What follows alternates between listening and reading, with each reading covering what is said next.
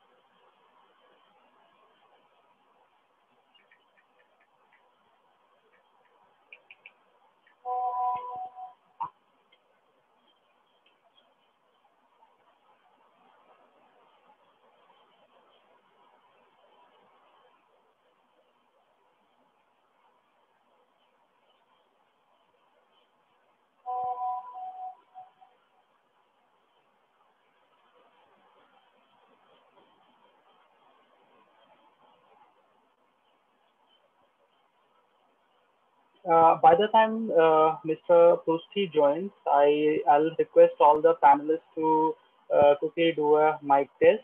You can unmute yourself and say hello.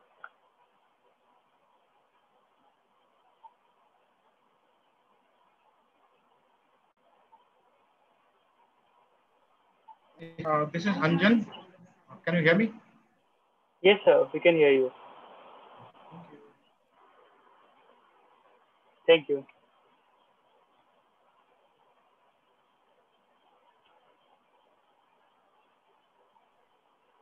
Hello. Hi. Thank you, ma'am. Yeah, this is Poonam this side. So, yeah. Thank you, ma'am.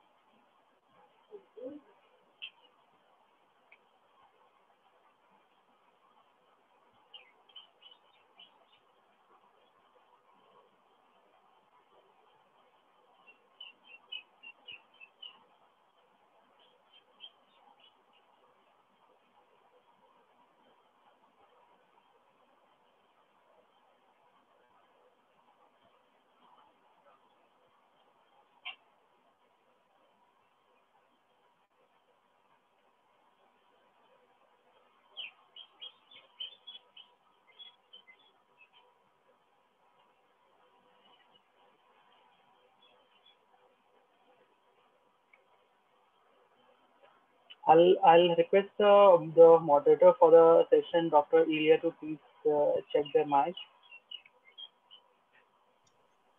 Hi, Anand. Am I audible? Yes, Ilya, you are. Thank you.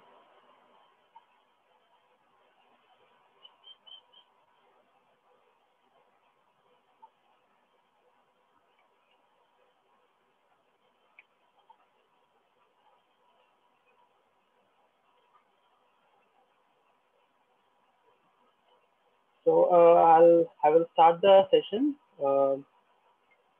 Very good evening to everyone, and thank you so much for joining us on time for our COVID-19 Academy panel discussion.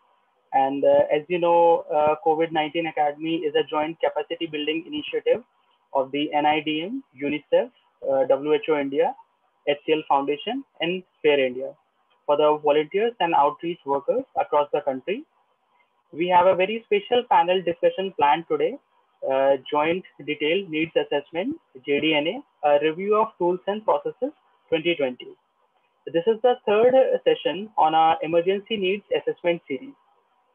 We have a eminent panelist to share their expertise today. For some urgent work, Professor Shantosh from NIDM couldn't join us today. So we also have Mr. N.M. Prusty, who will be joining shortly.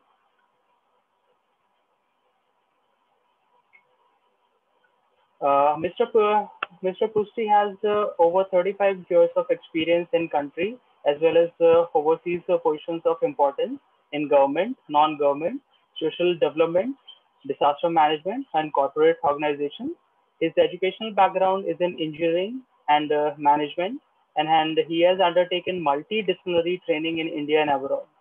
He was part of select global team of eminent persons in the area of disaster management involved in the making of SPARE standards. He is also founder chairperson of SPARE India. Thank you, sir. Hope you'll be joining us soon. Next, we have Mr. Anjan Bag from Caritas India. Mr. Anjan is currently the manager technical for humanitarian response and disaster risk reduction for Caritas India. He has over 18 years of experience in disaster management, disaster risk reduction, and climate change adaptation. He has expertise in training needs assessment, implementation, and evaluation of programs. He also specializes in humanitarian actions in programming at national and provincial levels, strengthening emergency preparedness and response capacity for first-time responder agencies. Thank you, Mr. Anjan, for joining us today. Next, we have Ms. Poonam Mishra from Oxfam India. Ms. Poonam is working as a program coordinator, disaster risk reduction in Oxfam India. She has more than 15 years of work experience in disaster management, public health, and WASH sector. Previously, she has worked for International Committee of Red Cross and Red Crescent, ADRA, Sphere, and ActionAid, and is currently serving at Oxfam India. Thank you so much for being with us today. Next, we have Mrs. Shaila Thomas from Kottayam Social Service Society, KSSS, Kerala. Mrs. Shaila has a vast experience in disaster response and preparedness. She has a master's degree in social work, and as a program officer, she was part of KSSS Kerala flood response in 2018, 19, and 2020. She is also part of COVID-19 response activities in Kottayam, Alappuzha, Ernakulam, and Pathanamthitta district in collaboration with various agencies. Thank you so much for being with us today, ma'am. Next, we have Mr. Mandar Ved from Radar India. Mr. Ved has experience of over 20 years in humanitarian principles, response, disaster risk reduction, and coordination. He has worked with governments, NGOs, UN agencies, and communities in six countries and over 20 states in India. He has knowledge and skills of developing and facilitating capacity building training courses, applying adult learning principles with creative training methods. We welcome you, sir. To moderate today's session, we have Dr. Elia Jaffer from SPARE India today.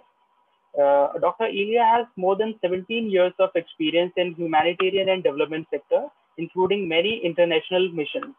She has authored several academic papers on disaster management and gender and emergencies with a focus on women and children.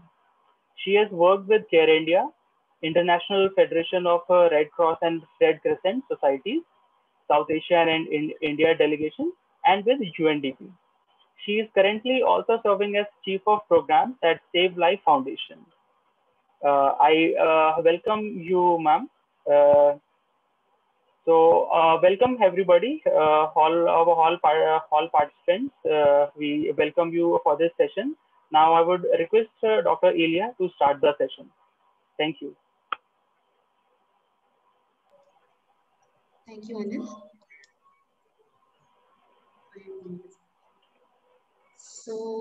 Once again, welcome all of you to this session, which is the third session in the series being done on emergency assessments.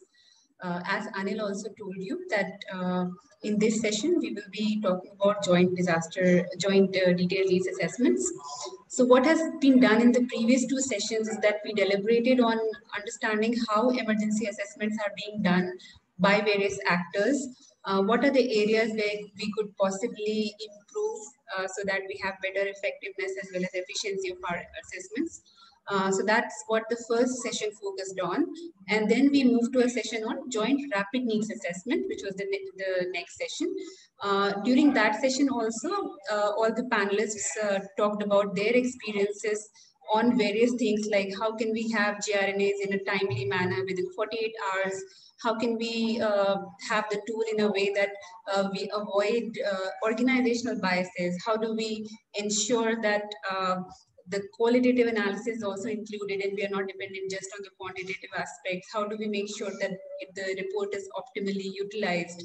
So things of that sort, and we had really good recommendations which were around, for example, use of technology. So we had suggestions that we should be using mobile applications where the data can be entered in an offline mode also.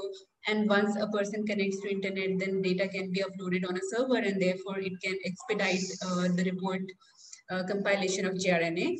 Similarly, it was shared that the drone technology can also be used. And those are the recommendations that we are also incorporating within Sphere's own learning and going to have this revision and include in the plan. Similarly, there were also recommendations on how to include or integrate the cross-cutting issues, how do we orient the team members around that. There were also elements of advocacy to have more engagement of actors. So with this, we have a lot of recommendations already for JRNA. Moving to the next stage, what we do in assessments usually is joint detailed needs assessments. Now, there are two types of detailed needs assessments, or we can say various types. So one is where you have multi-sector detailed needs assessment, where there is one questionnaire which is jointly being filled, in-depth analysis of all sectors. Or sometimes what we do is that based on JRNA and based on initial relief and understanding of the context, when we find that there are certain sectors which are more impacted compared to others, then for those particular sectors, there is a detailed assessment done.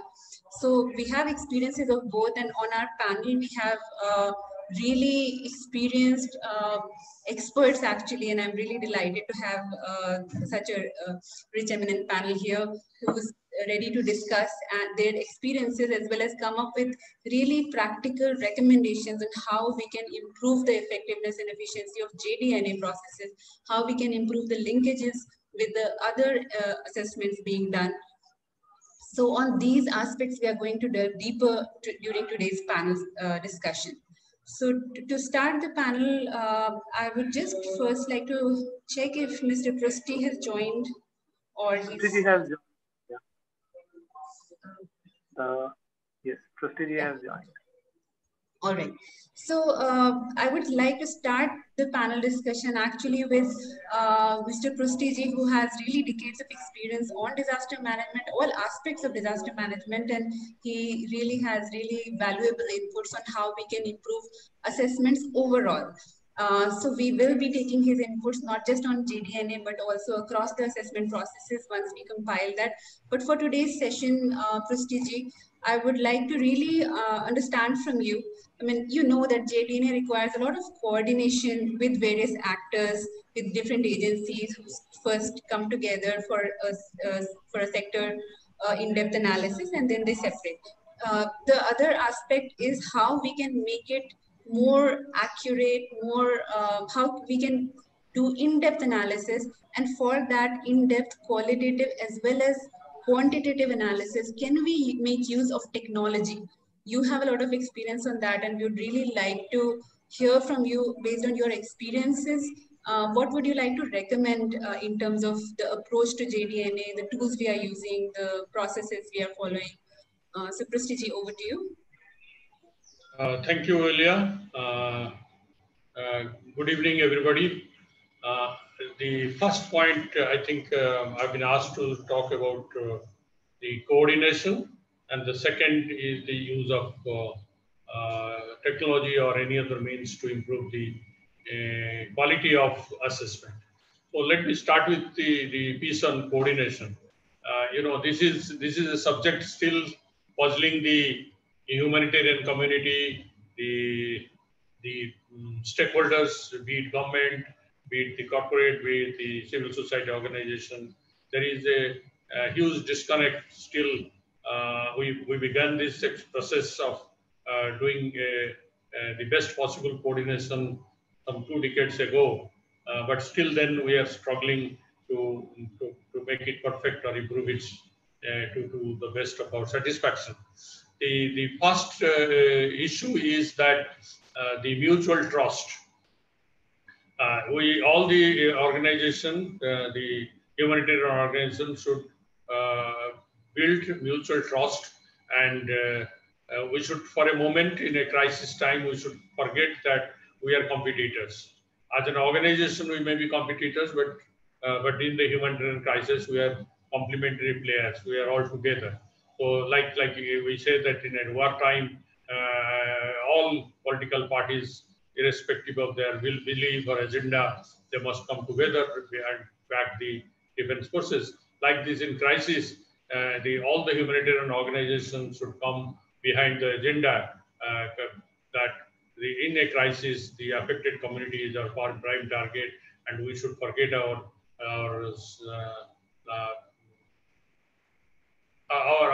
USP, and we should, in a focused manner, work for the affected community. Therefore, coordination is necessary. The second element is that we should try as much as possible the empowerment and the power of implementation, power of connecting with the community should be vested with the local institutions, and we should really get out of our traditional style of functioning of using our local organization as our contractors or our service providers or our implementing specific task contractors. So that is the way we can really come together. And the very concept of URS, Unified Response Strategy, was conceived several years ago, almost a decade ago, to bring the quality of interventions. At the 0 hour, when the crisis starts, at that point of time, any institutional support, be it from the government or be it from the large organizations, are yet to come. And that is the time all the local organizations and backed by predetermined protocols. So there are certain things that is possible to immediately act on, and those things if we can do, then that will help build mutual trust. And then that immediate response or the 0 hour response will help us to go into a much better coordinated manner to the next phase, that emergency, immediate response and all that. So 0 hour response, that means that is more important. So my point will be that let us build a process by which we come together at the 0 hour response, even if it is a small disaster, how the local organization can come together and do with the support of some organization with having a resource. So these are the 2 main points and the third element in improved coordination is that working with the largest humanitarian player. Who is the largest humanitarian player in India context? It is the government who is the largest humanitarian player. And so therefore complementing and working with the government is very important. But that does not mean that we become the implementer of government initiatives, and if something is not happening properly and just because we are working with the government, we do the same way as government does or government asks us to. That is not the objective. Objective is that we work with the government, we try to bring it to the knowledge of the government that what are the best way, what are the best practices, how the things are done, what are the ground realities, and what are those benefits of through our local organizations and local humanitarian players, how the issues on the ground can be best reflected and all that. This is important. And most important while working with the government is the access to entitlements. In a disaster, government often comes with immediate entitlements. There are some standard entitlements as per the various schemes and as per the disaster management protocols and the relief code and all that. Those are there. But besides that, many times, depending on the scale and intensity of the disasters, the government also comes with some immediate entitlement. And how this entitlement will reach people, that's important. And my experience with last several decades says that they are all very well-meaning entitlements, but it fails to reach people, and then it becomes no entitlement. And in fact, I can only tell that my decades of experience that the access to entitlement was best served post-Gujarat earthquake. And after that, in many of the disasters, there are several observations that how we have not been able to make sure that access to entitlement has been at its best. Like we have failed to make it inclusive. We have failed to become the consensus about the most marginalized and minority communities and marginalized vulnerable communities and all that. We have not been able to address those issues, not able to address the issues with respect to women, widowed, disabled, all these things can have not happened. So those are the areas where the humanitarian players can make a huge contribution to the states, to the government. Because government will go through a universal approach. They will, but the humanitarian organization will always go with a targeted approach. It is both are not contradicting, but both are. We have to see that how it can be complementary. That we go to the places where there are more affected communities and more needy communities, and we target those areas, and within those areas we target again the most needy communities within a geography. But whereas the government goes to a particular place and they would like to declare a entitlement for everybody, and sometimes it doesn't. It often happens that the most powerful people in the society are able to access, whereas the less marginalized, less vulnerable are not able to access. Here comes the role of the humanitarian organization. They bring it to the knowledge that these are the people, they do not have these provisions, or they do not have voice, or they do not have the instruments, but they are needy. So how it can be worked out and all that. That is the kind of negotiations the humanitarian organization can do with the government and make things work for the affected community. So these are some pieces of coordination work, and we have been at the national level, we have SPEAR, and at the state level, we have got an interagency group. At the district level, we have got interagency group, and we must work very sincerely towards making these interagency setups or these collaborative efforts or coalition efforts as inclusive as possible. And we should forget that when we are a coalition, we are not organization A, organization B, or organization C. We are the coalition. We are the humanitarian community. So that moment we have to forget. We are a large organization. We have presence in all these places, and all that we should forget. And then when we go to ground, and we have to begin to practice that the benefit of visibility also passed on to the local organizations. Many times I see the URS matrix, I see that large organizations are present in large part of the country, but in real sense, they are working with local organizations, but local organizations' visibility are not seen and not stated. So therefore, it is not a fair practice. So I'll say that that kind of visibility must be ensured when we work with the local organizations. And we must try to channelize as much resource as possible to the local institutions, because they are the least cost institutions and they're closest to the community. So there is no logic which can deny that effectiveness and efficiency comes by empowering and putting resource in the hands of the local organization. Those are my pieces of suggestion with respect to coordination. Now, let me come to how we can improve the qualitative and quantitative or the quality of assessments. So I'll now like to request Elia to put. I have given a short presentation, if you can share it with everybody.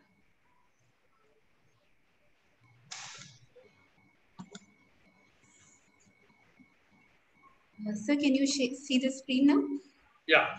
So what I want to start this presentation with the statement that the assessment has got three big objectives. One is that you can do some assessment before the disaster, you can do some assessment during the disaster, and you can do certain assessment after the disaster, or activities. And these activities are basically the predominantly assessment or understanding. And when we say that pre-disaster, okay, when earthquake happens, you don't get warning, so that you lose that opportunity. But disaster earthquake preparedness is some of the pre-disaster activities. And like in flood, you get a heads up time. In cyclone, you get a heads up time. In fact, in cyclone, you get almost 4 to 5 days kind of thing. In a flood, you get about 3 to 4 days kind of thing. So you have got enough breathing time, enough time to get really to conduct quick, rapid pre-disaster activity, pre-disaster assessment. Like I'll give an example that all these things I'm going to telling you in the context of use of technology. Let me bring what I mean by technology. The technology I'm going to talk is the use of unmanned aerial vehicles, those are commonly known as drones, and use of artificial intelligence, machine learning, and Internet of Things. So how all these things can be brought together, and you can give some real-time and most accurate information. Like in pre-disaster scenario, if we fly a drone and we know that the flood is coming, and in flood it happens and it starts getting into the mainland by breaching the embankment.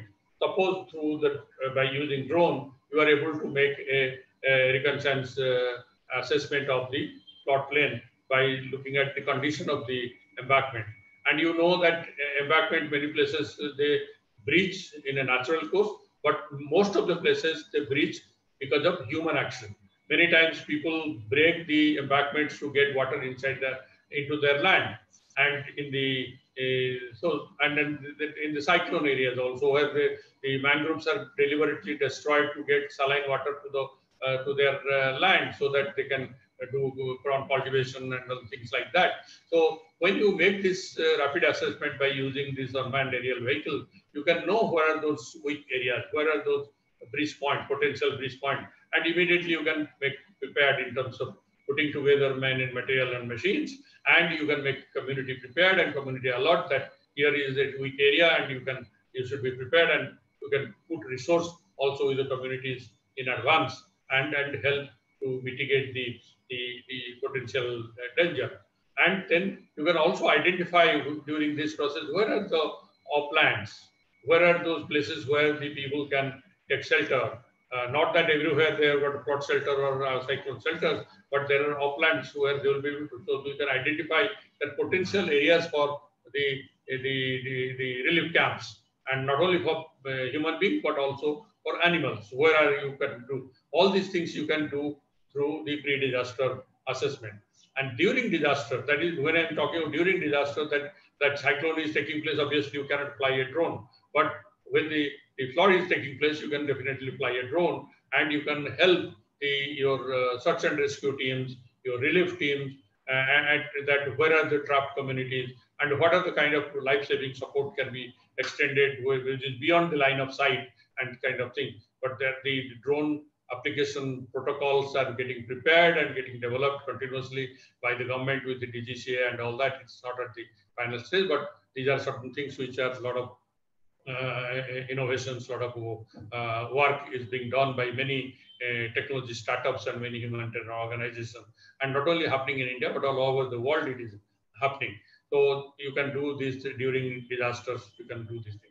The post-disaster, this is the most important thing that I want to highlight, because we have been pursuing this, the application of technology in a post-disaster assessment stage. And we conceptualized that by using unmanned aerial vehicle and this machine learning and artificial intelligence and IoT, then we can not only qualitative but also quantitative assessment of the damage and losses. So we did try to do this proof of concept post-Fani in a small area of coconut plantation in Brahmagiri Taluka of Puri district, and there we did. And after that, being encouraged by the result, we went to the post-flood Bihar and post-flood Assam, post-cyclone West Bengal twice, and the last was one the post-cyclone Amphan in Sundarban. So I like to share some of the things that happened in the last, and currently we are trying to really near perfect this model of technology-aided loss and damage assessment by conducting the last trial in Jajpur flood area, which is undergoing right now. So I'll share with you some findings of our Sundarban work.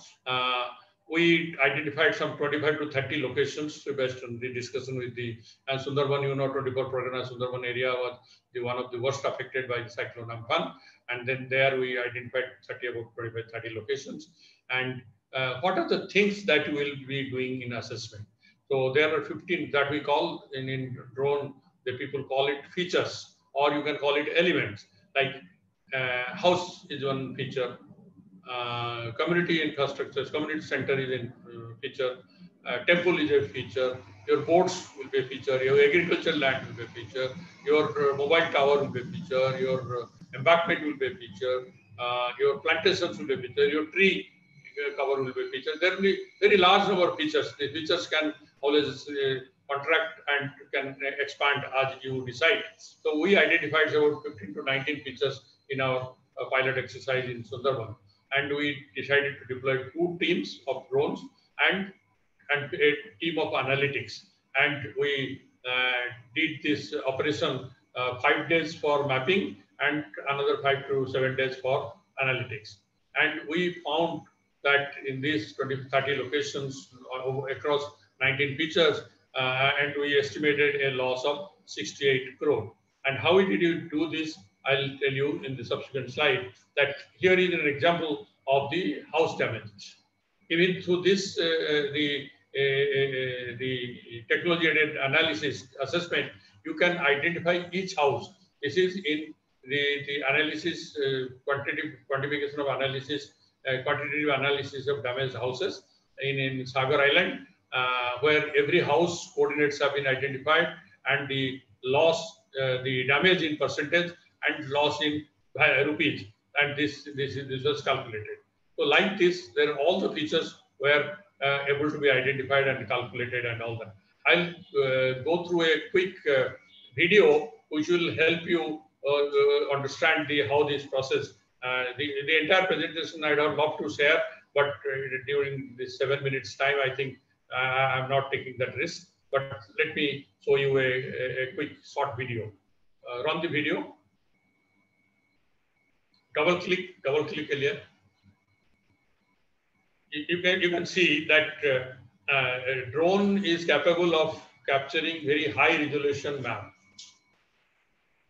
And much unlike your satellite maps, and it is a very localized map. You can zoom in and zoom out, and you can identify a particular area, and you can go into any level of details of that particular feature or element.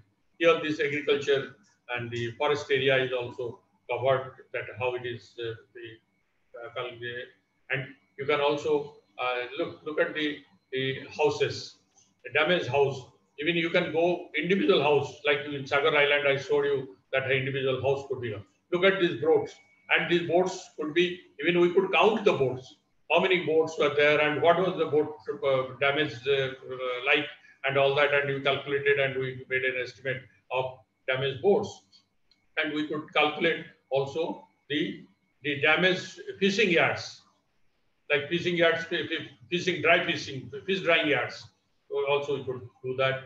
And I'm giving, these are some of the examples. Tree, you can even count the tree where in a particular area where suppose an orchard is destroyed or a plantation is destroyed, you can count the number of trees destroyed and all that kind of thing. damaged agricultural land, how much land area has been there, what is the crop loss that has taken place. You can calculate the acreage, and you can look at what kind of crop was there, and you can estimate the losses and all that. All this, the loss norms we have taken it from the public domain. Like there are construction rates, the PWD rates are there, and all that we took those norms and we made a calculation. As a result, we could arrive at a conclusion that the loss in this 30 location in Sundarban was ranging 68 crore, and the damage is in terms of percentage and loss is in rupees. So this is what is possible by using drones. So this is a short presentation, and I like to answer any questions related to this. I would have loved to share the entire process, and I request that anytime in future you have time and opportunity, I love to share the entire process, and we can understand. And this will happen. How it can happen? How it can support? Like the NGOs community are working, and we are doing this joint needs assessment. So if we can deploy drones and we can even identify, pinpoint those potential high risk areas of the assessment, the elements where we can make qualitative and quantitative estimates much more accurately. Unlike today, we are doing it through extrapolation. Mostly it is data are extrapolated, and or it is drawn from the secondary sources as provided by the government. And like the Sundarban exercise we have shared with the Principal Secretary Disaster Management West Bengal government. He has appreciated this, and he's saying that thank you so much, Mr. Yeah, I'll close it in just half a minute. So this can be done in a coordinated manner. We can work with the NGO community. We can work with the government, and it has to be taken to scale. This is just a pilot of 30 locations. And in Jajpur also, where the final trial taking place in 25 villages, and we'll come back to you with the much more details in course of time. Thank you. Thank you very much, Mr. G, and I'm sure all the participants who've seen the video and also understood from you the application of technology in all the phases, pre, during, and post disasters. More and more organizations would be willing to use it. Based on your earlier discussions with us, even in Sphere India Planet has been included, so we'll be more in touch with you. And for participants who are more interested to know about this, you can either write to us or Mr. G, and I'm sure he'll be happy to explain further. If there are brief questions, we will be taking questions at the end of this session also. So please, you can raise hands or type your questions in the chat box, and we'll be taking that. So we started the session with really great understanding of how technology can make a difference. We will now move to some on-ground experience of a team member who was a part of the JDNA in Kerala. And from her, we will try to understand what were the real actions, what went well, what was different or challenging, and especially with her recent experiences during COVID, what has it been? So I would request Ms. Shaila to kindly share her experiences and what went well, what were the challenges, what would you like to recommend, both based on your experience of the Kerala flood response and also in the recent COVID situation, what has been different? Shaila, over to you. Good evening, everybody. I'm Shaila Thomas from Kottayam Social Service Society.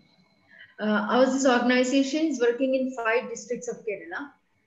That is the Pathanamthitta, Ernakulam, Idukki, then Kottayam and Alappuzha.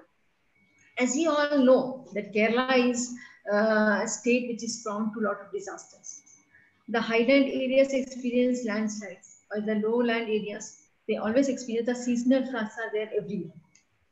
But the 2018 flood was the most severely hit flood. And to build the community resilience, we all worked in collaboration with various agencies. 2018 flood was like, it has caused a lot of human destructions as well as destructions to property. So we collaborated with many agencies. I think they stepped down to Kerala to support us in their resilience work. So we have hello. Yeah, would you like to switch on your video as well? Okay.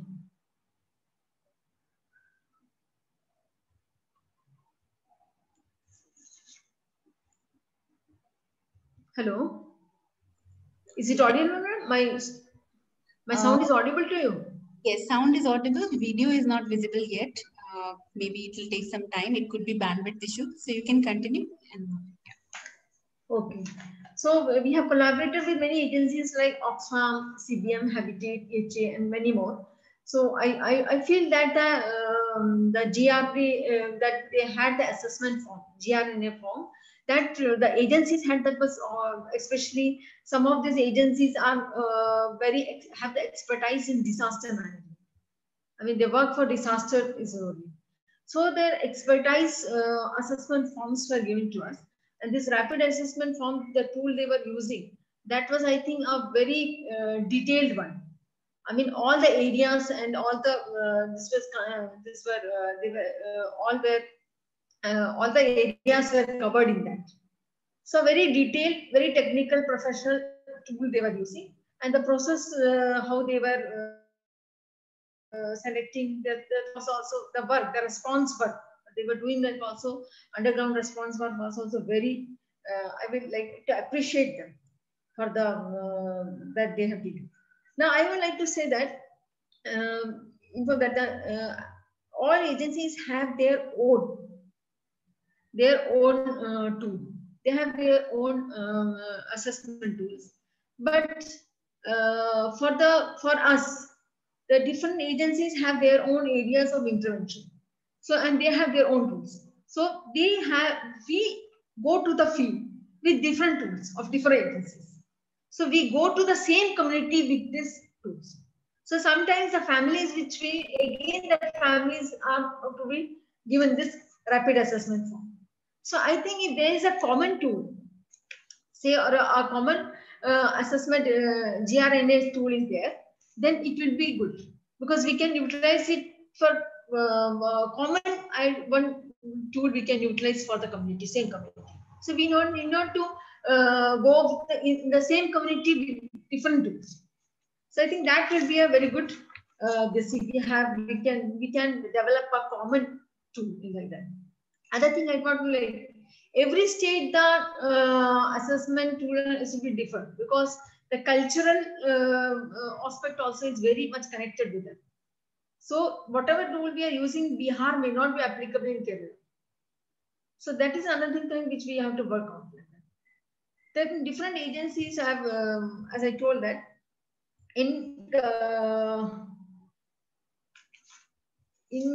for example, if I say in a flood, everybody is generally affected.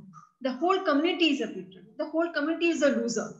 So one of the challenge that we feel that when we go for an assessment, though we orient them, we tell them that we are doing this assessment for what purpose, but still they have an expectation of getting some support.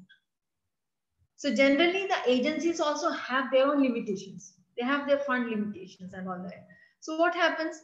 Only the most the most economically backward people will only be selected. So again, the community has some sort of that I didn't get, others got in that way.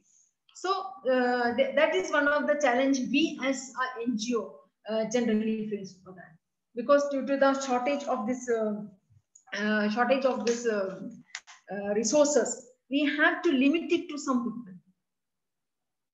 Whereas the whole community is affected and the whole community wants to get some sort of, for example, if we say that COVID-19, all the people are affected by this. If a disaster or if a flood comes, all the communities, entire community is affected of that. So that is the another challenge that we generally, as an NGO, we face for that. Then this time the last, that is 2018-2019, the rapid assessment what we did in 2018 and 19, was extremely different what we have done in this 2020, because we all know the disaster, the 2018 and 19, the assessment forms that they were focusing on the disaster part only. While in 2020, it was not only the disaster in the scenario of COVID-19. So we had to change the rapid assessment tool. We have to add many questions that is also associated with COVID-19 also. For example, if I say camp, we had a portion of the assessment tool where we have to go to the camp and take the assessment.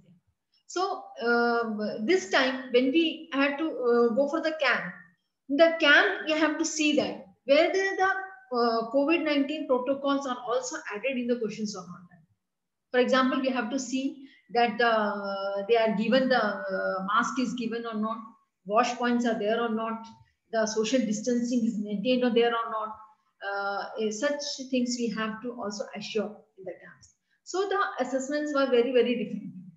The other thing I would like to say that this time we have to face a lot of key challenges to go to the field for the rapid assessment.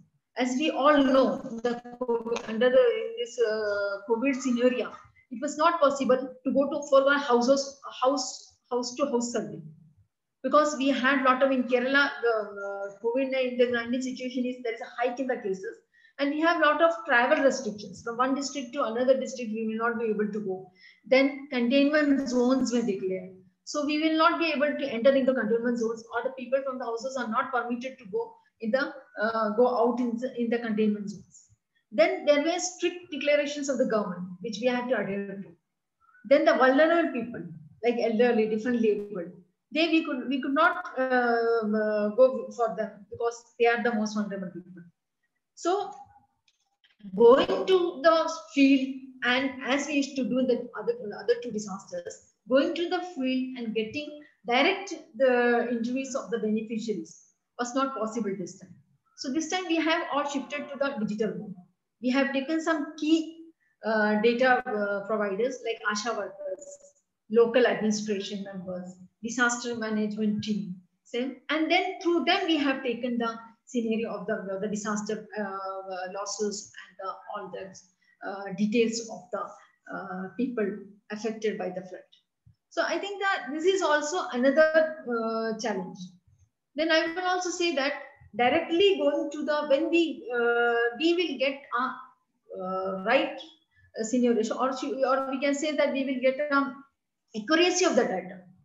Then we will go to the community, and when we speak directly to the community people.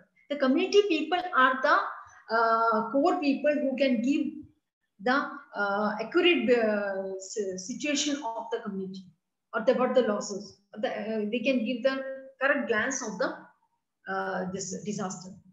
While when we collect data like indirectly or through some key sources, so we have to again think whether the accuracy of the data, we think of the accuracy of the data. So going directly was not possible. So we were switching to this digital modes, and through key sources we have taken this. We have taken all this data from them.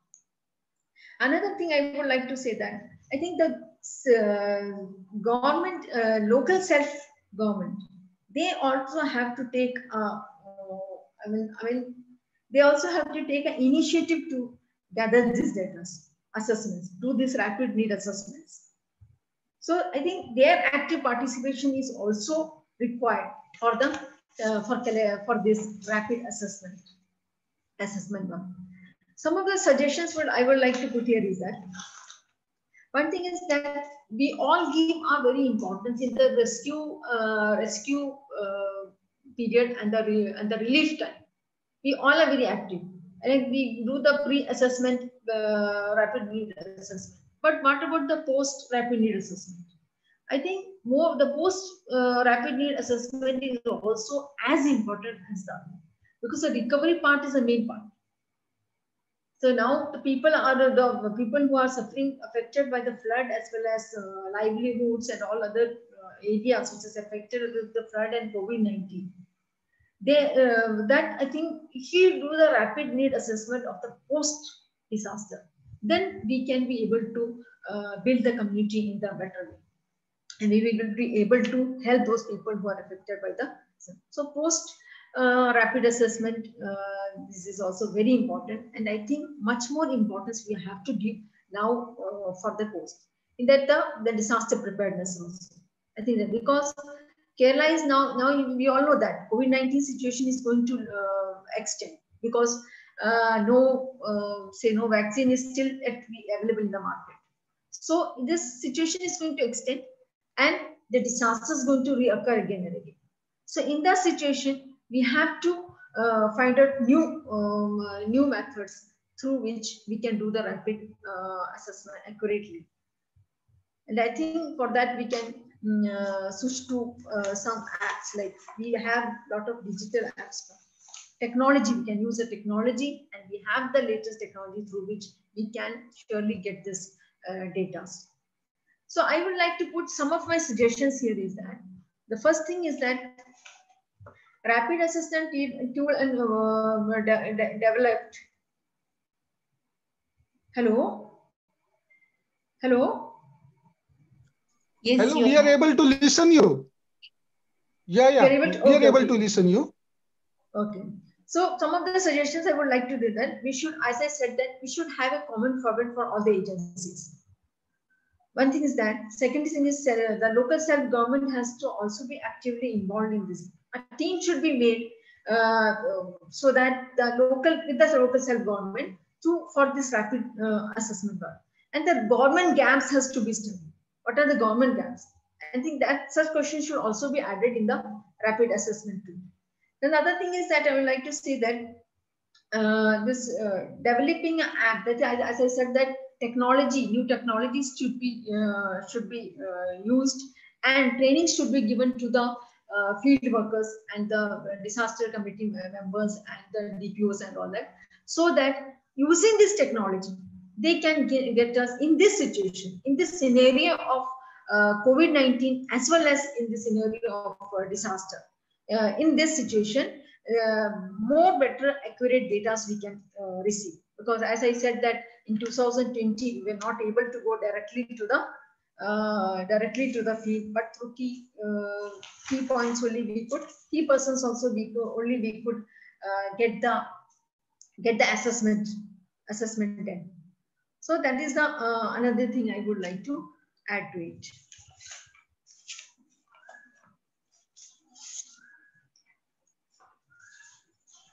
Thank you, Shaila.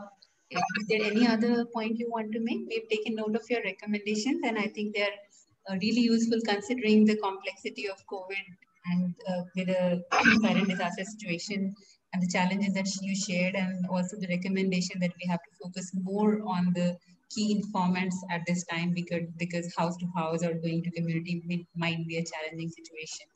Do you want to make any other point at this stage, or we can come back to you during the question answers? Okay, come. That's all for my part. All right. Thank you very much, Shaila. So, participants, I'm sure you all would have also learned from the experiences that Shaila has shared, and some of you who've been involved in flood response in other states also would have similar experiences. So it's definitely a different, unique situation, and we all have to modify how we approach assessments at this stage. Now, moving to another interesting area, which is about how do we integrate and mainstream cross-cutting issues, and especially the issue of protection. How do we ensure when we are going for detailed sector assessments, protection is also mainstreamed in it, and it's not seen as another sector which has to be only done through protection specialists. What can we do, starting from looking at the tools and also going to the processes? Overall, what would be the recommendations to mainstream protection in overall detailed needs assessment? For this, I would request Mr. Anjan to kindly share your views and recommendations. Over to you, Anjan. Thank you, Ilya. Thanks, everyone. Good afternoon, and thanks, Sphere, for inviting me for this session. I first would like to share something. I know my video will be blurred because of the light. I do not have light. I just wanted to share my experiences of the detailed needs assessment. I will be keeping it very short and based on my experiences, so not related. Anjan, can I disturb you? Sure. Can you just put the curtain on your left-hand side window. Okay. I can move my camera a bit. Okay, fine. Is this okay now? Yeah. Okay, so I'll be sharing my experiences from the detailed needs assessment that I was involved and practiced, and also the present the way we are trying to focus the protection issues into the assessment and implementation of the programs. So my experience says that the major issues while providing or while talking on the protection is about a visible versus non-visible. Most of the time, protection issues that we try to talk is on the safety, dignity, access, and the rights. These are basically invisible issues, and we do not see, it is not a tangible results that an organization would like to get it, or any of the donor that they see it, other than the reports and the few case studies there. So during the assessment also what happens is that we tend to give it more focuses on the other sectors like shelter, livelihood, food, nutrition, and other whether the tangible results that any agency is going to get it. So this has been kept aside, the protection issues, and I'll try to talk about a bit when I come to the recommendation, what we call it as a safety, dignity, access, and the rights. Second challenge is I see that the efforts were there, but efforts were limited. I won't say that there has been no efforts at all, because the organizations has been promoting it, trying to do a lot in the field, but it remained with the limited efforts with a few vulnerable groups. Probably, my experience, I see few vulnerable groups like women, children, and PWDs. But as a whole, protection was not considered during the assessment also. Now, still in our Indian humanitarian community, I'm part of this humanitarian community last over 18 years plus, but I also part of this processes of still we feel good when we are able to do some of the relief. And this good, it comes out of our own way of doing it. It's basically need-based or charity way of doing the relief or the response or be it a recovery. You can really see it when you see the case studies being promoted, the way visibility is promoted, the way we talk to the people that these many numbers have been reached, and also in assessment also we try to write this many people have been covered for the assessment. So still I feel we are more towards the need-based or the charity-based responses or charity-based way of doing the detailed needs assessment, not the right, because ultimately the relief is a right. Another challenge is that I find is the targeting, where really would we target for the detailed needs assessments. Here I try to talk about two things, that the needs is always diversifying, diversity in terms of the groups also, diversity in terms of the community also. So what I would look at it is our target always been troublesome in the detailed needs assessment, because unless and until targeting is really pinpoint, the needs are going to come in different ways. So that's one of the challenges. And another challenges that I see based on my experience is the confidentiality of the data, confidentiality of the report, confidentiality, because we are trying to talk about the protections. Just giving my example of the challenges, we try to do an assessment in after Ampan. I'm just taking the recent one. I can give all my experiences, what happened after Haila, what happened after probably 2007 flood in Bihar and Uttarakhand, Kashmir and all, because there are a lot of example of on the confidentiality of the data, especially in terms of the protection issue. Just giving an example. Let's take a woman who has returned back. Of course, the example is that she was trafficked and then came back to her house. And we as an organization, when we go for that, we love to get the bites of that woman which we can quote it. So that's it becomes the USP of the assessment. Now, what is the confidentiality of that particular data and information she has shared? I know many organizations will be having a child protection policy or protection policies and the confidentiality policies, but at the local level, that confidentiality is there. So I'll be elaborating it when I come back with my recommendations on this part on the confidentiality. So the five challenges that I talked about: the visible versus invisible, limited efforts, need versus rights, and targeting, and the confidentiality. Coming back to my recommendations, that I would always promote it because there's a lot of efforts have been done to bring protections as a sector. As if you review all the detailed needs assessment has been done, we try to keep us protection as a sector, because what happened is that earlier nobody used to think. So we had to bring this one as a sector that at least people start thinking on that. Now the time has come, I strongly propose that the protection should become mainstream and it has to be cross-cutting. Because in wash sector, it cannot be standalone without protections. Just giving an example, wash versus the multiple vulnerabilities. A woman who is a Dalit, widow, and having a no land. So she is already having a multiple vulnerability, and her water sectors is compromised, or the sanitation sector is compromised during disasters. So how do you look at it? Is only a woman, or you look at it a woman who is a widow, who is a Dalit? So how do you differentiate? And also she has got a protection issues with herself.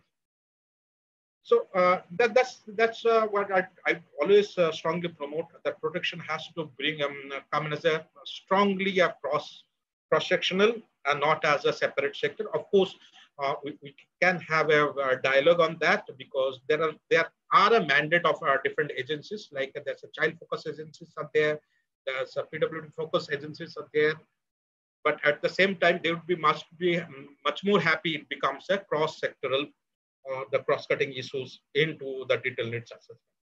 Secondly, most of the time what we are trying to look at it when we talk about the protections, we look at the vulnerability, a negative point of view.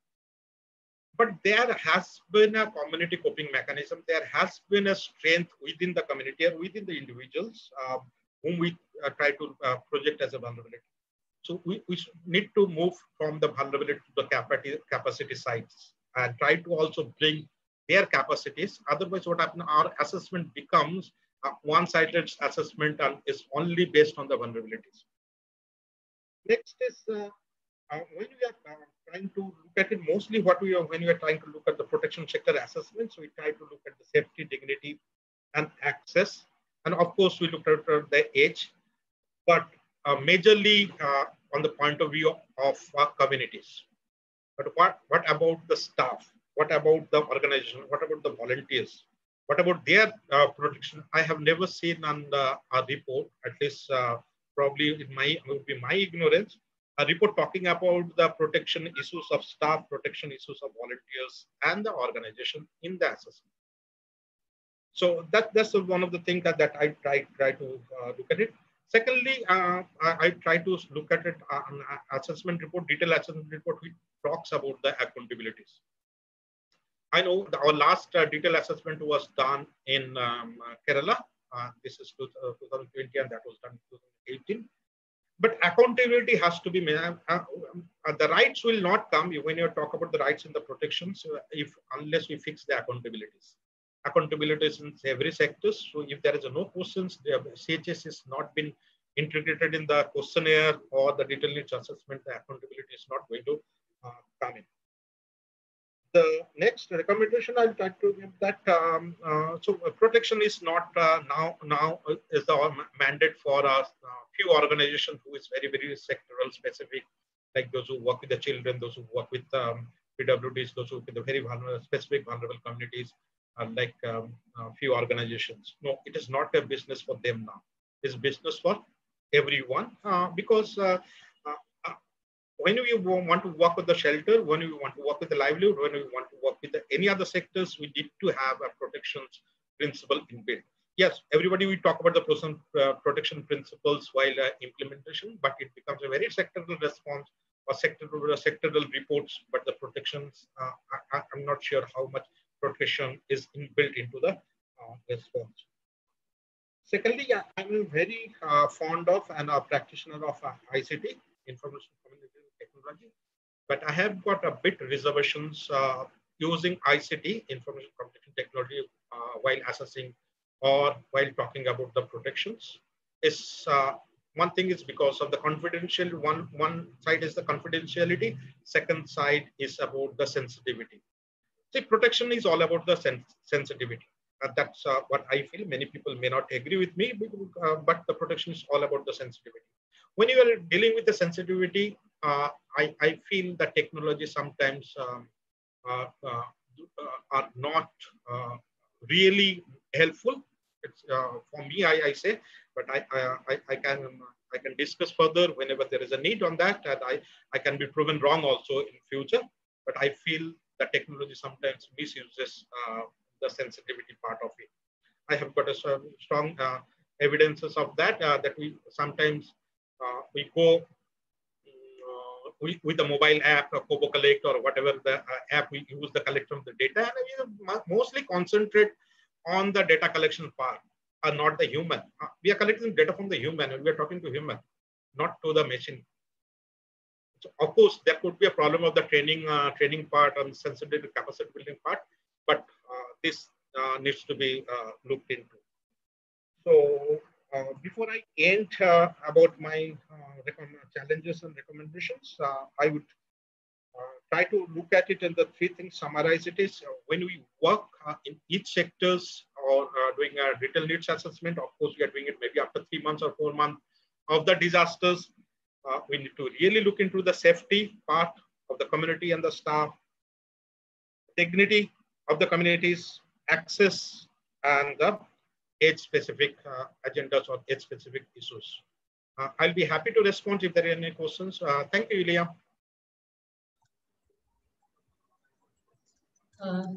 Thank you very much, Anjan. And you really had some really strong recommendation. And hearing you as well as our earlier panelist, it seems that we have to use a mix of both technological solutions as well as human qualitative analysis, going beyond the technology also to understand some of the really deep sensitive issues, so I think a first round of using technology, understanding a broader picture, and then going deeper through one-to-one human conversation perhaps is what's required, and we can deliberate further on that. Anjan, if I could request you just once, you did mention that we should set accountability. We should go beyond mentioning or assessing whether the entitlements are provided or not, and we should set accountability. So just wanted to understand from you, are you saying that the JDNA report should include a recommendation on who are the actors who should be responding to such situations or addressing the issues, or are you recommending a post-JDNA advocacy kind of intervention? How do you see setting of accountabilities as a part of JDNA? Yeah, one thing I said is this should come very strongly into the recommendations. My first point of view will be when we recommendation, we tend to become very generic. And generic, we said that this many of the shelter has to be reconstructed and the construction style has to be there. But is that because we have our own time when we do it really when the community reconstruction phase is there or after 2 to 3 months of that, and we have got a good time and analysis is done. So why don't we fix the accountability, who was responsible for that and who can fix these problems? So the recurrent, because if you look at the recurrent floods happening in India in any of the states, so right. Hello? Yeah, can you hear me? Recurrent floods. So do we not have a very accountable assessment reports, which we do not have to refer it back, and the same recommendation do not come in after 3 years or 4 years? Because if you look at it, our recommendations are being repeated years after years, but how is the progress is happening? So it has to be accountability, has to be ensured maybe after 3 years based on the reports. Sure, thank you. So we have to be more specific when recommendations are written rather than keeping it generic. We take that point. With this, we'll move to the next speaker and be there with you. And Anjan, let's just be there because there are some questions, and towards the end of the session, we will be coming back to all of the panelists with the questions. So the next question would be more going from the cross-cutting issues to actually core sectors. The detailed assessment does try to go in depth in terms of the impact on specific sectors.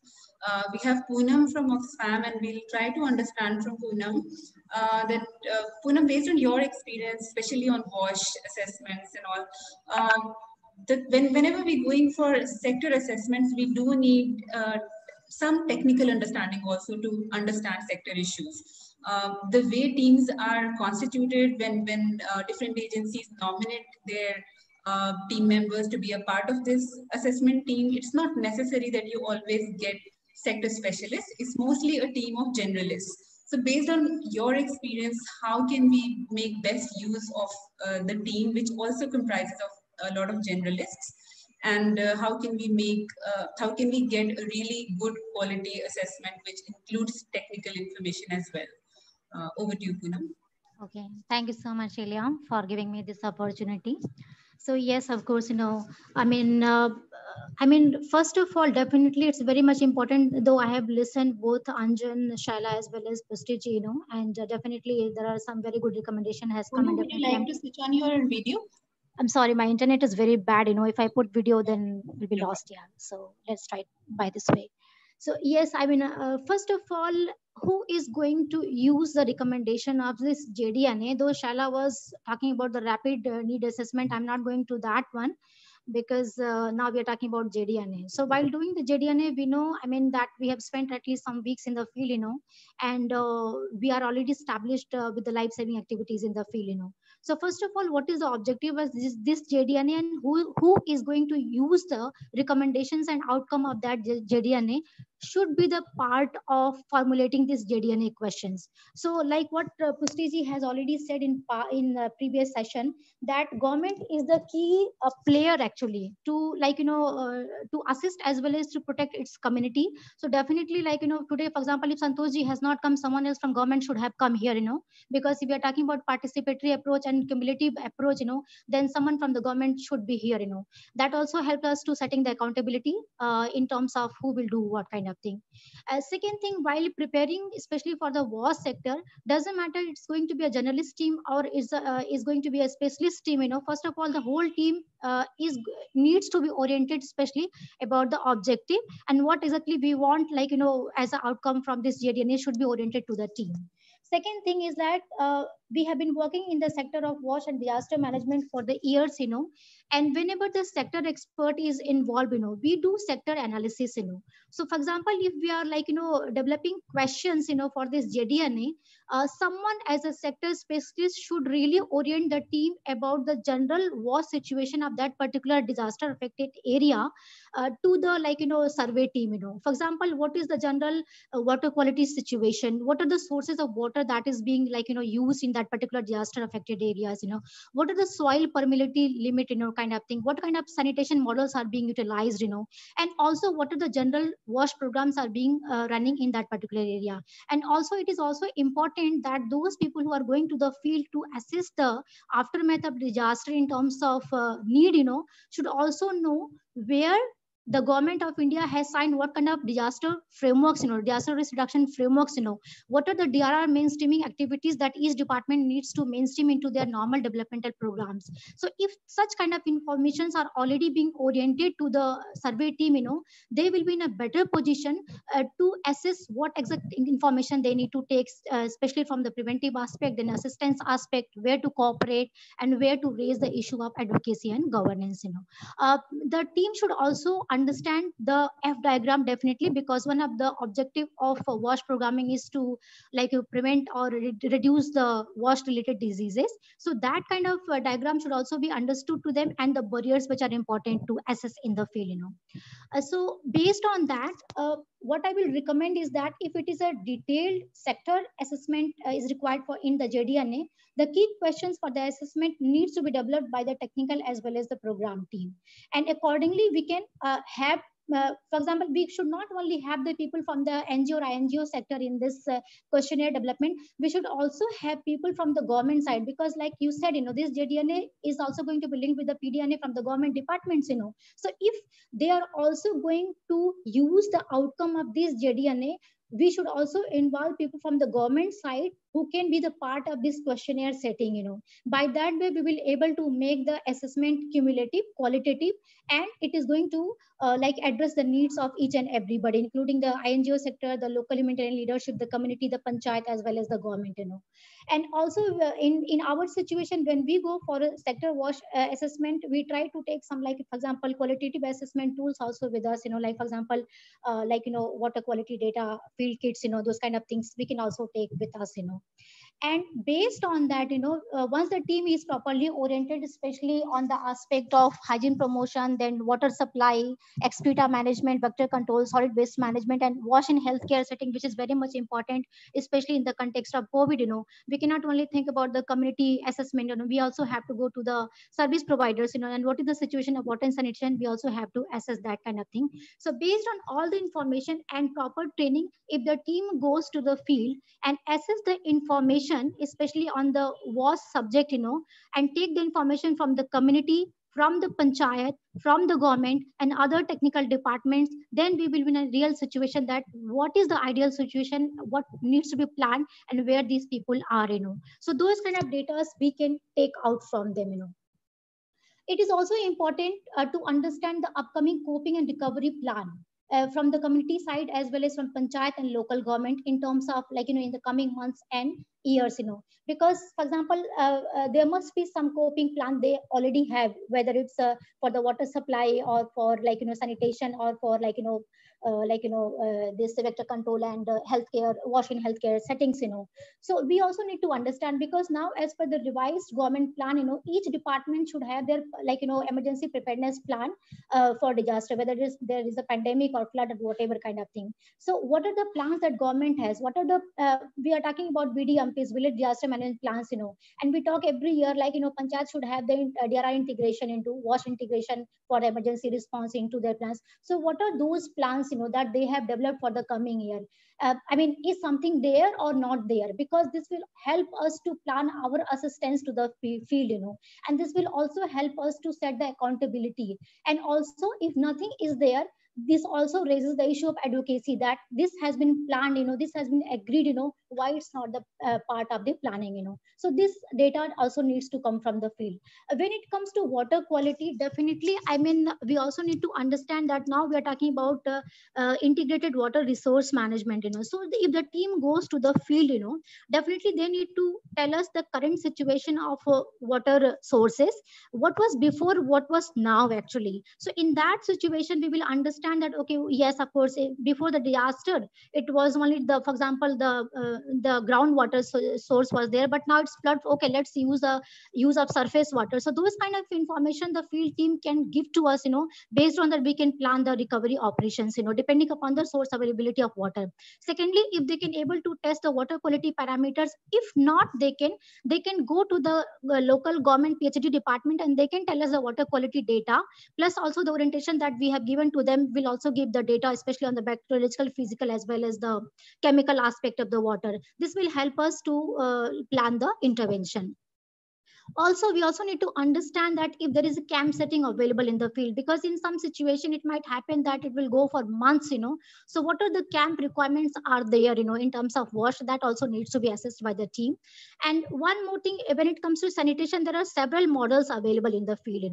So but again, I will be conservative in terms of different technologies use in the field, because in India I have seen that many people use so many technologies which are not accredited internationally actually. So whenever you apply any water purification technology or specification, whatever you use, please make sure that those technologies are accredited by the certified labs of India and WHO also. That we promote very much, because I have seen so many like examples in the field, that people promote so many technologies, local technologies, but they are not like, certified technologies. So there are so many innovations available, but please go to the websites of NEERI, as well as Ministry of drinking water, and please see whether the technology that you are using is really accredited or not, which is really important to know.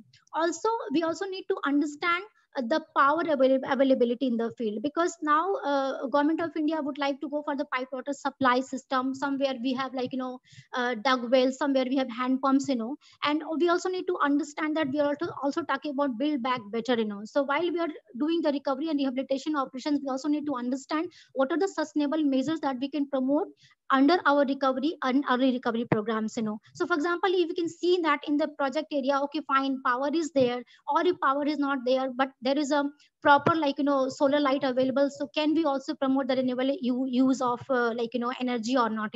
So by that way also we can understand. Similarly, for example, in Chhattisgarh and in area, we have seen, for example, so many installation of solar powered water pumping system, because not in everywhere you will able to set the power pipe water supply. So what are the alternate system that we can promote instead of so many boring installation in the field? Because in sometimes what we also need to understand what is the government plan for a longer term. So if you see the Ministry of Jal Shakti, they are promoting more towards pipe water supply. So in the coming years, we would like to go towards that direction. So Poonam, if I may interrupt, just trying to understand the recommendation that you're making right now. Are you saying when we need to understand further in terms of government schemes and what works in what region, are you suggesting this as a part of the JDNA, or are you suggesting also a secondary data analysis to? Because if you go for the this detailed need assessment, you're not going to do only assessment at community level. Stakeholder analysis is very much important when it comes to WASH.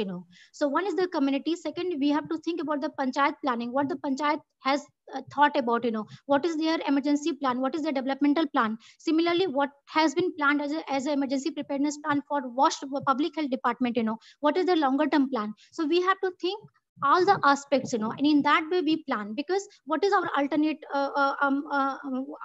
absolute objective is to assist the government, because there is a humanitarian situation now. But in a time, gradual time, we have to link this relief rehabilitation to the development. So while planning, think in between the lines, because we are assisting because it's a humanitarian situation, that's why there is an additional support is required from our side, but it will go towards the normal situation in a gradual manner. So in that way, we have to think about all these aspects. Thank you so much. I think that's a very important point, that we have to think beyond the early recovery and rehab, how we can ultimately development. May I go ahead? Yes. Okay. Shall I move, Elia? Yes, please. Yes. After that, for example, if you go to Odisha side, if you see that there is a heavy, especially for the Ganjam and other districts, there is a heavy, kind of open defecation, which has really concentrated the nitrite and nitrate concentration into soil, that we also need to understand. For that, that's why when it comes to depth wash assessment, please also talk about the regional water resource department. For example, there is already in Bhubaneswar available, so now because ministry has already combined both the water resources as well as the Ministry of Drinking Water and Sanitation all together. So this is also going to give a proper information to us, especially about the hydrology data as well as the morphology data, So that information is also important. When it comes to ICT use, in WASH, there are so many options available, but again, I will be very much conservative, and it should be based on the need. So not only we should only bombard the technology into the field, but we also need to understand the local capacities available, local adaptation practices available, and just take rational decision where to use technology, where not to use technologies. Because we also have to think about the social and behavior change communication aspect of the community also, what they like, what they not like, especially in terms of hygiene promotion also. So first of all, okay, knowing the context as well as the problem, definitely we need to understand the community perception, especially for the risk, and then accordingly design, especially our soft component activities as well as the hard component activities. Also, one of the problem that we face is that when we get the data, we don't get proper population data, especially the population that we target. Wind up in next 1 minute. We have one more speaker and then question answer. Just okay. So, I mean, I think, so I'm just jumping, now. So think in that way, plus also think about the need of this vulnerable population, especially the PWDs as well as the oldest people, because WASH is not only limited to normal people. We also need to think about the assistive requirements of structure for the protection for the people with disability as well as old age. And prod and safe programming needs to be addressed. For example, if it is sanitation, definitely you need to think about the light in the sanitation, and also the positioning of your toilet system, that is also important. And also, for example, based on the ideal situation, what the government has agreed, in terms of providing the entitlement as well as the support to the people, where exactly they are in the field, and what are the, influencing as well as the governance advocacy needs are there, that also need to become from the your assessment. And more importantly, please collect important phone numbers, starting from the community to the department, so that your technical person in terms of requirement can also ask questions if you're not able to do that one. And also, if possible, collect costing and specification of some locally available positive coping and adaptation practices for wash, including ecosystem cleaning. So this is important, and for that you need to invest time as well as put proper budgeting, especially for the detailed need assessment. So thank you so much with this one, Ilya. So this is only I can do in 7 minutes. Thank you so much. Yeah. Thank you very much, Poonam. And I think within this short time, you were able to cover a lot of aspects and many areas where we could really improve some practical recommendations. I think you had a longer list, so we would like to connect with you again later, maybe post-session, to understand what else can be done so that we don't miss anything in our reports. Thank you so much for that. We would now move to our next speaker, who's the last speaker, and post that we will be opening for question and answers. So the next question also is very interesting and also a concern which has been there for a long time, especially when it comes to JDNA, because this process, the detailed assessment, is done to inform the early recovery and rehabilitation interventions. But the challenge, or the most unfortunate thing, is that by the time the detailed assessment is done, media coverage goes almost reduces to almost zero, and then the number of donors reduces, the number of organizations working in field reduces significantly, and therefore there are not many takers or users of this information. So it will be really important to understand how we can engage or involve more and more actors in the process, as well as utilizing the JDNA findings, so that even in terms of the early recovery and recovery activities, there are a lot of factors, and communities are able to come out from the impact of disaster and move towards the path of development. So I would request Mr. Mandar to kindly share his views on this. Good evening, everyone. Hello, am I audible? Yes, Mandar, you're audible, and we can see you. Thanks. Okay, great. So I have kept my stopwatch on, and I will try to finish my thing in 5 minutes, so that all of us will also be able to interact and ask questions. I have been reflecting on this topic which has been given to me since morning, and I have titled my presentation as "Needs There." One report in our hand, need is there. Now, how do we get demand? So demand creation is the critical challenge now, once we have a report in our hand. So one critical thought which came to my mind is that most of us are waiting for the report because we want to develop our own project. But very few people in our coordination are concerned about taking these findings beyond our agency to various stakeholders. Now, that is where I think once the JDNA report is in our hand, the role of coordination and role leadership of coordination starts.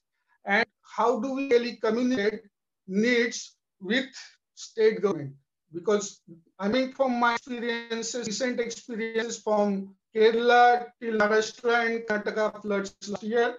So how do we really communicate the needs came out from JDNA with the state government, so that state government also comes up with its policy which is favorable, which is fostering the recovery process. Second is that many of us are at the district level, but we are communicating district administration. Now it is time to communicate with district administration and mobilize district administration resources towards early recovery and long-term rehabilitation and reconstruction process. So we have a solid REITs assessment report in our hand. We should be able to make good presentation to district administration, so that district machinery is also geared towards uh, the recovery processes. Many times at government level, it is seen that response happened, now concession will come, now the process of rehabilitation will start, everything is then becomes slow. But we as civil society organizations or as coordination also have responsibility to keep mobilizing all the machineries at government level. Now the third challenge for all of us comes in when we have to approach to donors. Now, many of in Kolhapur, Sangli, especially in Maharashtra floods and in Karnataka, we found that many of the corporate social foundations were interested to support long-term recovery and rehabilitation, but there were very few agencies which were able to reach out to those corporate resources and mobilize them and convert it into recovery rehabilitation. So what corporations did was they started own independent projects, which are actually not part of our organization. So we also should be very, I will say, vibrant in reach out to many of the actors who really want to come and join the recovery process. Last point in this is that how do we really convert community voices in our needs assessment report? More we can community voice towards recovery and rehabilitation process, we will be able to mobilize more resources, more actors in recovery process. Last point in this first category is that many times it happens that we are concerned about our own mandates. But when corporate tax are coming in, or when governments are coming in with their own mandates, so we should be able to look at their mandates as well and articulate needs accordingly so that they also become part of the recovery process and we are able to mobilize the resources in proper kind of recovery and rehabilitation process. Now the second category of thoughts which came to my mind is that how do we really express the needs which has been stated in the report. Now, many times our reports are more technical and government stakeholders or corporate donors or committees have their own language to understand these needs. So the point is how do we really express them when making presentation. Few examples, like for example, many people in this outside world look at recovery as outcome, but for us it is process whereby we are able to empower communities, whereby we are able to take communities towards disaster risk reduction. So it's a process. So many times stakeholders, especially government and the corporate actors or few donors, they look at it as outcome. So when they express needs, we should be able to present.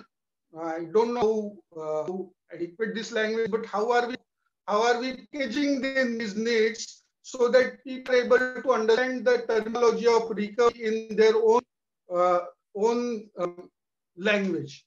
So that is one. Second point in this category is that how we really express needs of vulnerable. And I was listening earlier presentations as well, and there were a few things we discussed. Like for example, protection was also. Now, we have found that many of the protection or air traffic cases happen not immediately after disaster, but after the relief or response is over. And especially in we found that the actual tracking started after 3 or 4 months.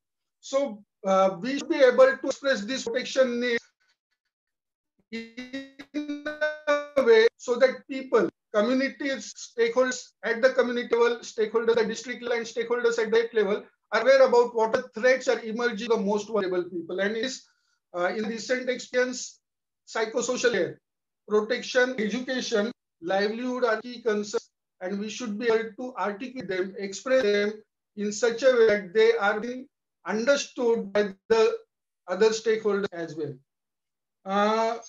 Similarly, about water, sanitation, and shelters as well. How do we really explain the need of resilient shelters, resilient water structures, and mobilize community, mobilize stakeholders around it is a big concern after we complete our disaster assessment.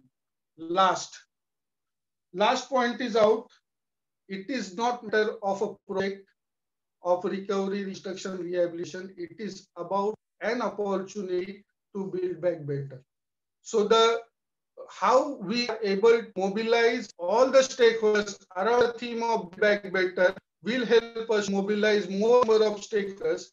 And it is not only matter of only mobilizing donors, it is also a matter of mobilizing local self-governments. It is about mobilizing district administration, about government at state level and communities.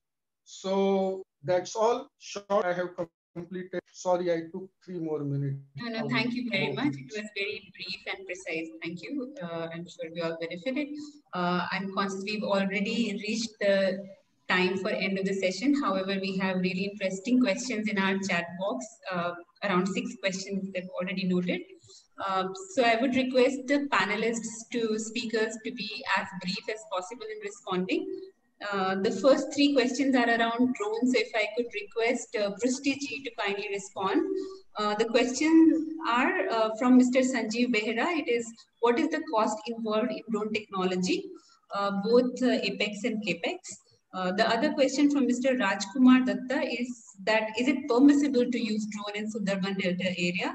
And the third question is there a legal procedure for NGOs to own drone? That is by Mr. Vibhas Chatterjee. So, Ms. Prusty ji, if you could take these 3 questions in as brief as possible, please. Thank you. Thank you, Elia. Regarding the cost, the technology is gradually making things cheaper and cheaper. All over the last 3 years, we have been working on this drone application. We have seen the cost dropping significantly from year to year. And so today, I can tell is that a drone costs around about ranging from 2 to 7 lakhs a drone. But the 2 lakh drone obviously will not be capable of doing the mapping, the kind of mapping that we desire in our assessment work. So average cost about 5 to 7 lakhs probably will be good capex for a drone. And then, but mind it, drone is not a machine which does everything automatically. Drone has to be managed. So there is something called drone pilot. And then there is something called drone image processing skill. That what the image, there are softwares, there are hardwares, there are skills, the skill set. So image processing skill set. Then there is analytics, that how you convert the image to information and data. Information, when I say information, it's a qualitative information. When I say data, it is quantitative information.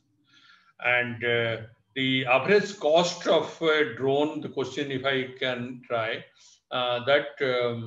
probably the cost today is about 8 to 10,000 a day, or even it can go as low as 5 to 7,000 a day for a drone. And a typical drone can cover about 8 to 10 square kilometer area in a day, 6-hour flying. But remember that every drone has to go, because the battery life is limited. So it has to go and come back, and then again another battery has to fit it, and it should go. But usually there will be more than one drones to be used to get optimized result. And we have always used pair drones, 2 drones at a time to get the details. And in terms of permission, today the regulations are still in the making. Government in principle encourages the use of drone. If you have known by now, the Prime Minister has gone on record saying that all 650,000 villages in the country will be mapped by using drones. So there is a program, and then the pilot scale, the Survey of India has started in 6 states. And the first 100,000 villages will be completed in a year's time, and this will be scaled up. So gradually this ecosystem is getting ready. Today there are a large number of drones, but not enough drones to be useful for this purpose. So this is what the whole technology is working. The startups are working towards making the drones appropriate for this exercise. And the skill set is also emerging. There are a lot of training programs going on and all that. And we are also conducting training programs, and we are, in fact, the first women drone pilots we trained in Odisha. And then the government permission, whether a drone can be one can fly drones in Sundarban. Yes, we used it twice, and today permission is necessary for the local administration, and the government is very supportive of this. But the drone has to be compliant, and every drone that you fly has to be registered, and the drone pilot has to be also recognized registered pilots, and the drone has to have compliant norms, and these norms are getting developed. So nothing is perfect right now, but the ecosystem is developing, and we should all support the evolution of the ecosystem in the best possible way. And we always say that the data security is important. All drones should be Indian drones. You know that most of the drones today in the country are Chinese drones. Probably there will be a time when the Indian drones will fly everywhere, and because it's not a very high-tech instrument, so it can be locally produced and all that, and our the scientists, engineers are capable of developing and all that. So that's why that ecosystem is developing. I think I answered all the questions. Yeah, you have. So I'll move to the next question from Rama Rao, who's again touched on a very important point. He's saying that agencies like CSOs and along with Sphere, we are doing joint detailed needs assessment while government usually does the JDNA. So how can we bring synergies between these two processes and ensure coordination of efforts? We were expecting Professor Santosh to take this question actually, but if any of the panelists would like to briefly share your reflection on this. Any of the panelists, please. Can I say something on this? Sure, Prestiji. Yeah, that is important. The what government does and what the civil society does, humanitarian organization does, there has to be a synergy. And in fact, when we are advocating about use of technology, we tell that this is the way the synergy can be established between the humanitarian action and the state action. So we should. There is no question about it that it should or it should not. It always should be together. But only thing is that how we establish trust with the government and how government builds trust on us and all that. So that is important. Sure. So there are a couple of questions from Aftab. The first is about whether market assessment and feasibility study can be made a part of detailed need assessment. I think since we already have experiences of MR tool being incorporated in some of the responses assessments, I think in post Uttarakhand response as well as filing this was used. So the answer is yes, but perhaps if we have to modify the tools further to look at feasibility study, include more questions around it, that's doable. So I'm not posing this question to panelists, but the next two questions are more about gender sensitive need assessment, especially in the context of COVID. One is because of restricted conditions there, you can't really reach out and sit and do a detailed discussion with people. And also sometimes there are remote, when you do assessments remotely, there are sensitivities involved. So what, if any of the panelists have an experience on what can be done in this context, what tools can be used to ensure the sensitivity also and get a quality assessment for a gender sensitive needs assessment. Any reflections from any of the speakers, please?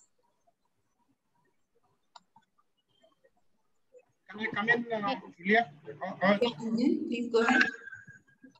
Anjan, you want to answer? No, please go ahead and then I'll add. Okay. Shall I, Ilya? Yes, please go ahead. Okay. Yes, of course, I mean, COVID made the life more difficult when it comes to accessibility, but we tried some ways, First of all, we've made, because we work through local partners where, we're promoting the local humanitarian leadership, so we made sure that all our partners have women representation in the team as well as in our task force teams in the field, second thing, we also mapped the women headed NGOs, and the volunteers. We did webinar with them, and try to understand the context of and the sensitivity of women in terms of the impact of COVID onto them, starting from the frontliners to the community. And when we did our programming, we considered all those aspects also. Plus also when it comes to digital way of working, because we use so much WhatsApp as well as the digital way of working, we also ensured one policy, which is a digital policy, that we made sure that our partners, they signed. We also oriented all the staff as well as the community mobilizers working in the field to ensure that gender sensitivity is also maintained. Also, as a part of our overall response, we ensured that the basic the fundamental rights that women have, through our gender justice team, we oriented all the partners as well as the mobilizers, that what are the parameters and what are the basic social protection schemes that women have, in term from the government of India, that should be respected as a part of our overall program. And where it is an embedded issue, yes, of course, we are going to safeguard it from us, as well as a part of safe programming and safeguarding. And also when it comes to case management, we also try to link with other expert agencies on women issues. Yeah. Thank you. Anjan, do you want to add anything to it? Just very brief, if possible. We have one more question to take. Yeah, I think the questions talks about much more how we like to consider the gender sensitivity in the needs assessment. As of now, I think India, our questionnaire for the detailed needs assessment, even the JRNA, do not consider much on the COVID specifications of COVID-related issues, because we have never faced such a situation. So what I would suggest is that we need to really review our questionnaires for the assessments, be it the JRNA or the detailed needs assessment, in the perspective of unforeseen disasters, because our questionnaires never seen that one. So what we did it is that in each organization have adapted based on the situations. So probably we can get all the organization together and how the adaptation has been taken place, bring it and again share across those experiences to across the world or across the communities to learn more. That's my suggestion. Right. So we will be revisiting the tools to modify in the context of COVID. The last two questions from Aftab again, and these will be the last questions in this session. Post this, we will close because the time is also, we are getting late. So the last two questions are more about linkages with the existing social protection schemes. I'll just read the questions. One, what are the key questions you would consider on connecting humanitarian or early recovery assistance with the existing social protection mechanisms? And the other is, what are the key considerations to link humanitarian early recovery response to Nexus in line with social protection schemes? So the key questions and considerations for such linkages, any of the speakers, if you would like to take this question, and with this we'll be closing after that. Can I come in?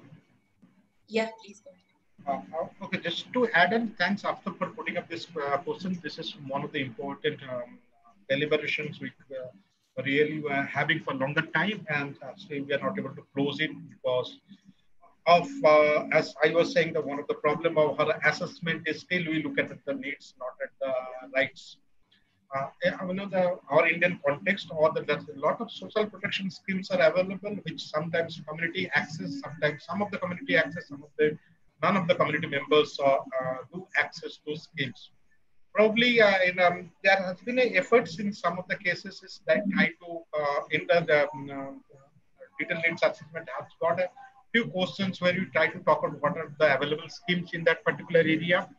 Probably those needs to be elaborated more to understand the specific community related schemes and how those can be helpful in recovery processes, because most of the schemes we talk it about are general rights related or the welfare schemes. So welfare schemes sometimes do not really give ample opportunities for community for the recovery. Probably we need to have a bit analysis on that, how welfare schemes help in the recovery processes of the community. And try to look at it in our assessment report. Secondly, these two nexus, yes, if we really look it into the questionnaires on the right best angle or the right perspective angle, we'd be able to get a few answers, and that would help us in our recommendations. And then those recommendations need to be really implemented, looking at the right best angle, because most of the time what we do is that our recommendation talks about the sectoral shelter, livelihood and all, but not much on the protection issues or the advocacy. There are some advocacy issues comes in, but those has to come as a frontline response, I do believe. Thank you. Thank you very much. I would like to take opportunity this time to thank once again all the panelists for your time and really valuable inputs. We will be able to use this and revisit our tools and processes to make them more effective. So a big thank you to Prustiji, Anjan, Shaila, Poonam, Mandar. And also I would like to thank the team who's been coordinating this session. So thank you, Praveen and Anil, and to Michelle for the backend support. With this, I'll hand over back to Anil. And also thanks to all the participants for making this so lively. Thank you very much. Over to you, Anil.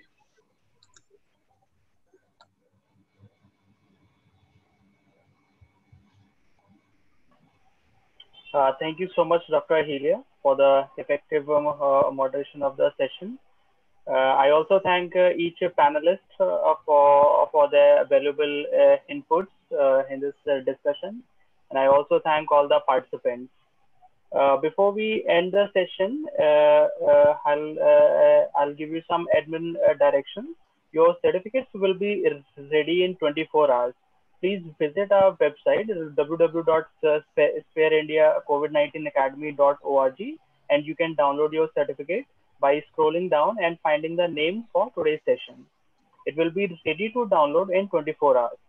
And in case you are unable to do that or face some technical difficulty, you can reach out to our on our email ID covid19academy@spareindia.org.in. So we thank you again. Have a great evening and see you all again on next session. Thank you so much. Thank you. Bye-bye. Take care.